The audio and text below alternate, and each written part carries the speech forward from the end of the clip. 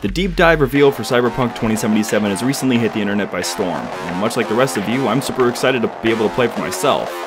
However, as I was watching the high-octane gameplay and strong story elements, I couldn't help but notice something a little interesting.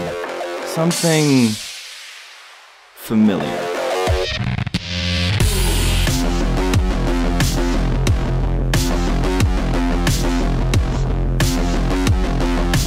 During the gameplay reveal, we got to see firsthand what the power of hacking the world around you can do to alter your playstyle and influence the game itself as you go from objective to objective, completing tasks in a way that encourages freedom of choice to a level that has rarely been seen in previous RPG titles. Now, what if I told you that this wasn't the first game to implement mechanics like this?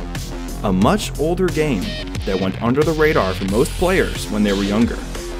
The 2012 EA blunder, Syndicate. I want to clarify, when I say blunder, I don't mean in gameplay or storytelling. On those fronts, this game was next level for its time, bringing elements and plot twists that couldn't have been found in games released around the same time, but we'll come back to what went wrong for this title later. For now, let's dive into what made this game a perfect foundation for what will be coming with Cyberpunk 2077's release.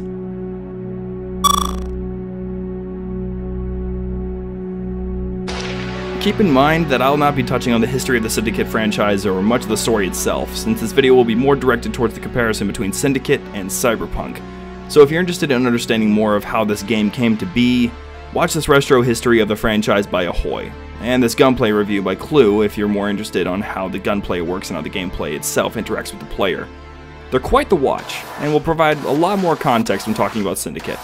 But otherwise, I will be doing my best to summarize the game's story and core functions myself in this video. Syndicate is set in a cyberpunk reality where corporations run the world, and anyone who isn't one of the elite is left in the dirt. You play an agent named Miles Kilo, working for one of these mega corporations titled Eurocorp, who has supplied you with a tool of destruction to protect their interests, the Dart Chip.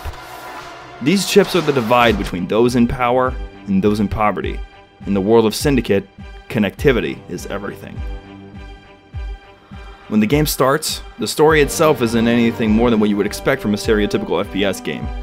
There's a bad guy, kill the bad guy, repeat, by the way, you were the real bad guy the whole time, and a little sprinkle of sequel bait near the end. The game does very little to immerse you in the world you're in, but what they do show you makes you very curious to learn more about why the world is in the state that it is, or how the chip users in high society interact with those that are disconnected in the underground. While we don't know much about Cyberpunk's story outside of the tidbits we've gotten in the trailers and gameplay, the parallels between these two worlds start to take shape rather quickly.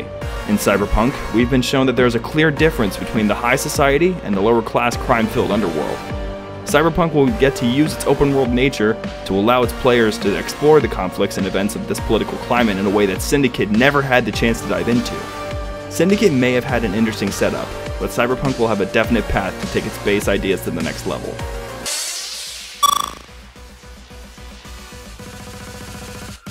When I was watching the most recent gameplay reveal for Cyberpunk 2077, I had a major sense of deja vu when I saw the hacking mechanics that were showcased in their Netrunner playstyle, with a heavy emphasis on hacking your environment and using the enemy's tech against themselves. In Syndicate, while it's not on such a sandbox level as Cyberpunk, you're able to hack into various sources: turrets, drones, terminals, even soldiers. The co-op in the game brings an even deeper level of this hacking mechanic, adding in abilities that can't be found in normal campaign, and bringing this aspect of the game to an even brighter spotlight than it was before. But it's here that the similarities and foundations begin to crumble. Cyberpunk looks like it will have solid gunplay, intense combat scenarios, and an amazing detailed open world. Even though Syndicate is impressive in many aspects, it can hold a candle to what Cyberpunk was able to accomplish. But I believe that is one of the most important parts of these differences. Syndicate was a failure due to many things, but the consensus in longtime fans is that it was a sudden genre change, and it shows. When EA released the game, they had a lot of hype building up for it. They managed to sign not one, but 3 A-lister electronic artists to create soundtracks for the game. One of the most iconic ones being the Skrillex remix of the original Cyberpunk 1993 theme that's first seen in the announcement trailer. Mission clock on. The market is at a critical juncture and war is brewing between the corporations.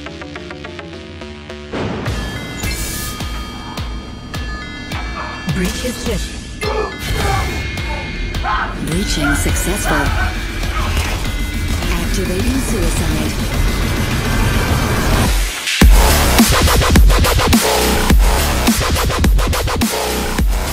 The game even came with a little code on the inside of the case that allowed you to download the soundtrack of the game. It was that important. It didn't stop there, however. Weapons trailers, gameplay reveal trailers, a launch trailer, and even a trailer for the co-op mode that was hardly expanded upon. This hype, combined with the poor gameplay and lackluster story, ultimately led to the failure of Syndicate and a shutdown of the franchise.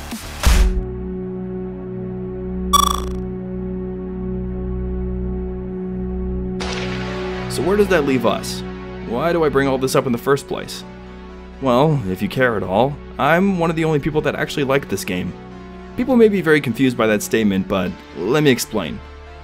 It has its moments of bad writing, bad scenarios, bad animations, but it also brings an incredible new way to play that had barely even scratched the surface of its own potential. Syndicate was an FPS that felt refreshing in a market saturated by cliché shooters at the time. Despite its flaws, I can't help but wonder if CD Projekt Red had looked at this game when they thought of making a Cyberpunk game and thought of improving upon the things that Syndicate did correctly. The hacking, the gunplay, it's simply all so familiar, and it's for that reason that I'll be picking up Cyberpunk 2077 when it finally comes out.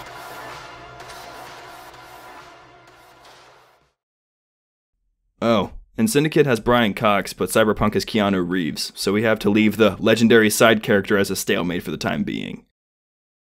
Thanks for watching this video. If you feel like supporting the channel, feel free to leave a subscribe down below and maybe even drop a like. And if you have other games that you would like me to touch on by any chance, then you might as well leave a comment down there too. I'm down to read any ideas that you might have. Hope you all have a great day.